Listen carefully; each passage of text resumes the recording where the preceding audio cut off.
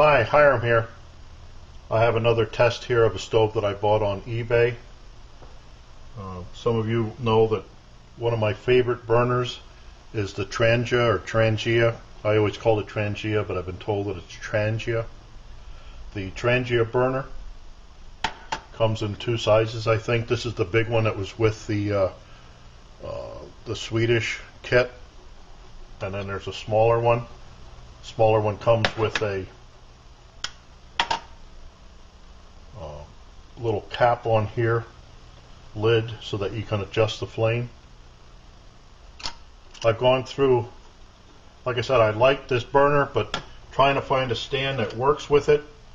I got this one, the Westwind stove. The burner just fits down in here like this, but I think it turned out, can you see that? Yeah.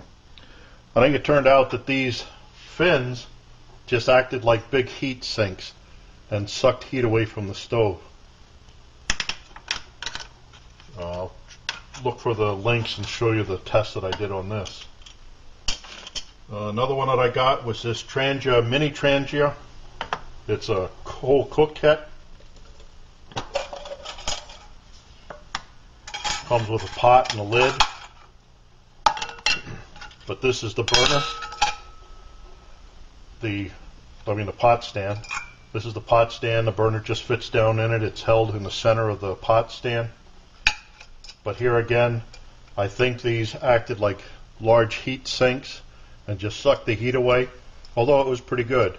But the other problem is the stove, the burner, sets on the ground. There's no sort of insulation to keep it from getting cold on the ground. I even went as far as trying a test where I used 3 16-penny nails in it to hold the pot up. This worked pretty good, but again, it laid on the ground.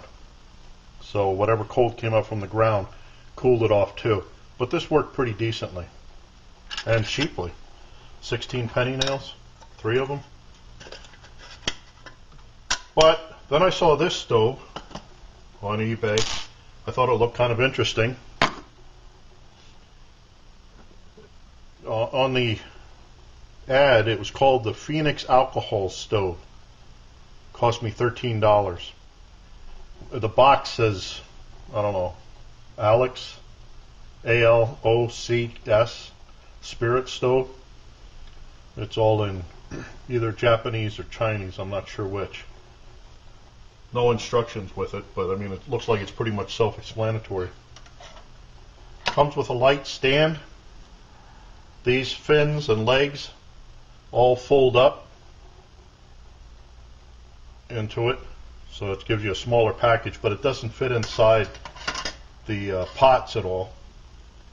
You just swing the pot stand out, the legs out, and there you have it. This weighs, the stand is 87 grams or 3.05 ounces or 0.19 pounds. The burner looks like it's a direct knockoff of the small Trangia. Just has a different, made out of cheaper brass. This only weighs, with the lid and the adjuster, weigh 100 grams or 3.5 ounces or 0.22 pounds. So all told, both of these together weigh 188 grams, 6.6 ounces or 0.412 pounds. Don't worry about memorizing that, I'll put it over in the text. This is definitely not a gram weenie item, but I like the looks. Like I said, it looks like it's a direct knockoff, except it's made out of cheaper metal. I've found in the past, well, this would have been a good opportunity. I found in the past that these burners don't burn very well on their first runs. So I already filled this up and let it run. So we'll put some more alcohol in it now. The one thing that they did do different with this is, for the adjusting, it has a little handle here so you can reach in and put it on. Unfortunately, the old one doesn't, and you kind of have to, play around with dropping it in there. Now you can't change how much flame is here while it's on, but you can lift it off and adjust it, the simmer ring. So that's a kind of a cool thing. Might be something you can easily do to the old ones. Okay, let me fill this up with, or put some alcohol in this while we're waiting here. Let it soak up in. I was saying there was a great opportunity for me. I should have done a test on this, the first run and the second run, and see how much the times differ. I've just found in the past that new stoves don't seem to work as good as they do later on. Another thing with this is this won't be very good for a small pot. Here's my fire maple. It barely fits on there. It's a little too small, but it falls right between the legs. I think the Boy Scout pot kit will fit on here all right. But what I'm looking at there is, if all this stuff is out of the way, maybe it won't act like a heat sink. Okay, let's light this up. Let it get going.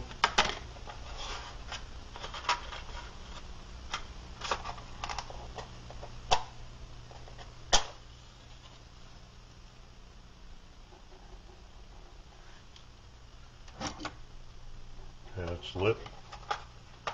Can you see that flame? Yep, just barely. Now let's see how long it takes this to bloom. Well, one thing I found is one or two of the holes on this aren't burning. I may have to stick a wire in there and clean it or something. But I just wanted to see what this burns like by itself. Okay, it's just about ready to bloom.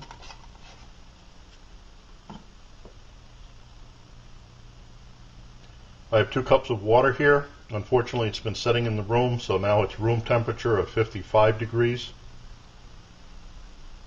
That's like 5 degrees lower than what I usually test at, but we'll make allowances.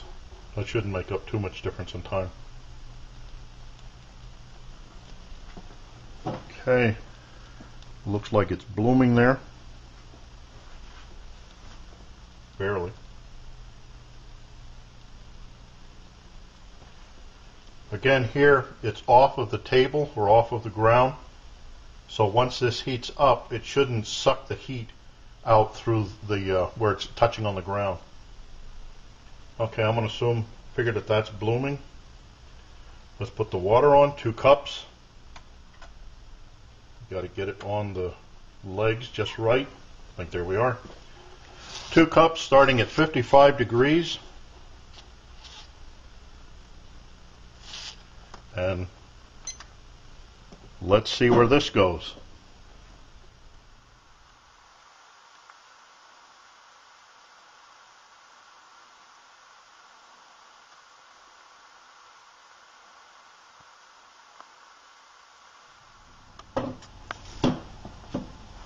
Okay, there we have 210, 211,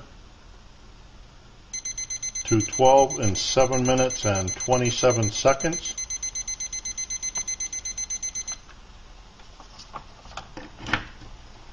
I'll have to check back on my other tests and see how this compares. I think it's a little long. One thing I noticed with this is the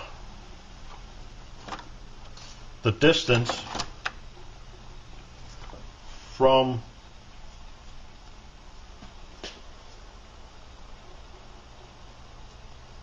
the top of the burner to the bottom of the pan is about 1.25 inches,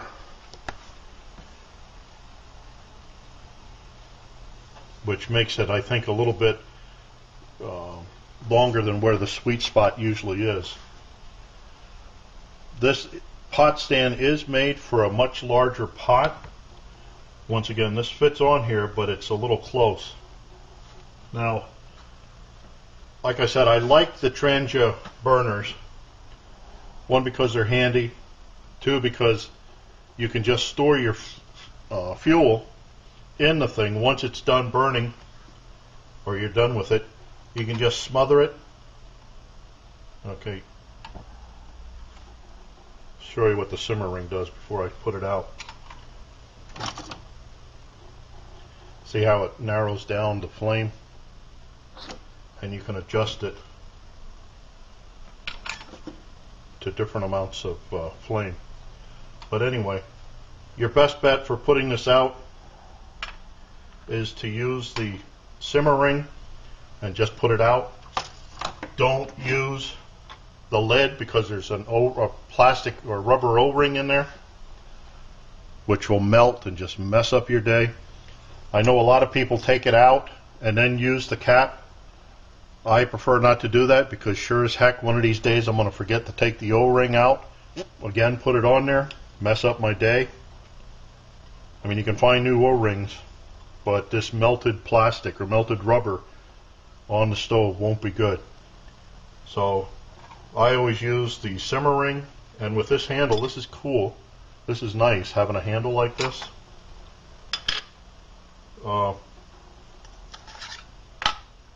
Just wanted to check something.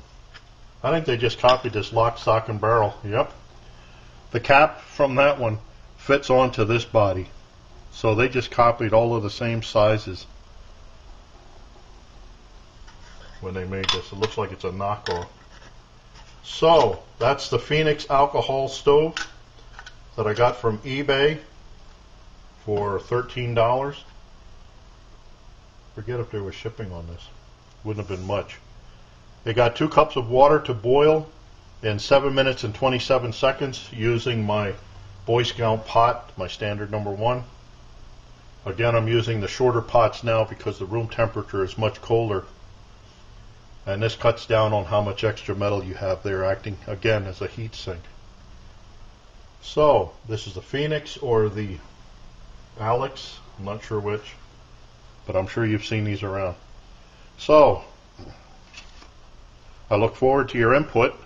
Thank you for watching, and I look forward to your input, questions, remarks, helpful suggestions. And as always, watch for my buddy Max. Bye now.